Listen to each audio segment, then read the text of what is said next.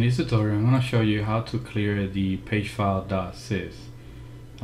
Pagefile is basically something Windows creates in your C drive, and it uses that to swap data between the hard drive and your actual physical memory.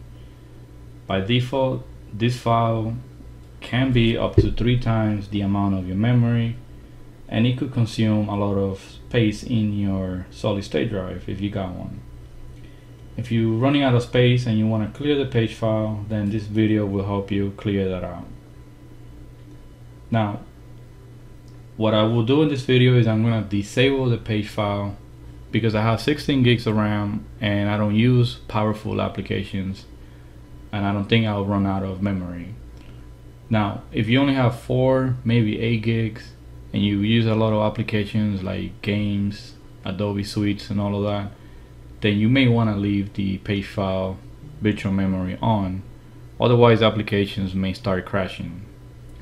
Alright, so from here what you do is you go right click on Windows, then you go to System. From System you want to go to System Info, and then Advanced System Settings. You want to click on the Advanced tab, and then on the Performance you want to click on Settings.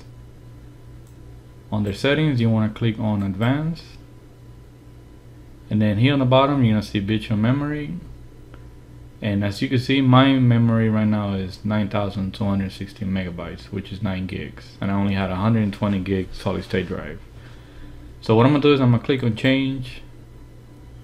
Generally in your case this might be checked. You want to go ahead and uncheck that. If you want to have a custom size, you can go ahead and do so. If you go to Google and Google what size you should make it, it'll tell you how you need to calculate the custom size. In my case, I'm just gonna go ahead and click on no paging file. Make sure you click on set.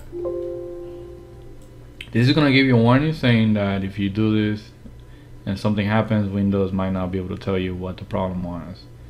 So I'm just gonna go ahead and click yes, and then click OK. It's gonna ask me to restart, but I'm gonna do that in a second. So the last thing you need to do is I'm gonna go ahead and go to my registry. So type in registry and open the Registry Editor.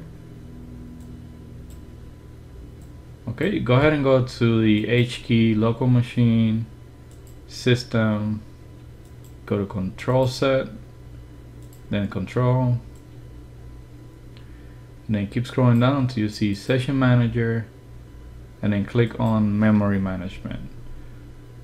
Okay, there's an option here that says clear page file at shutdown.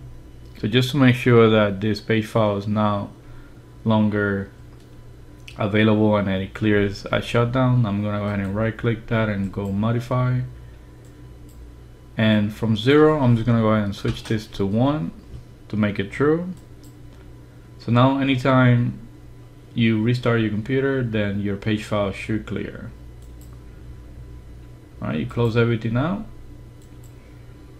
and then once you restart, your page file size will decrease.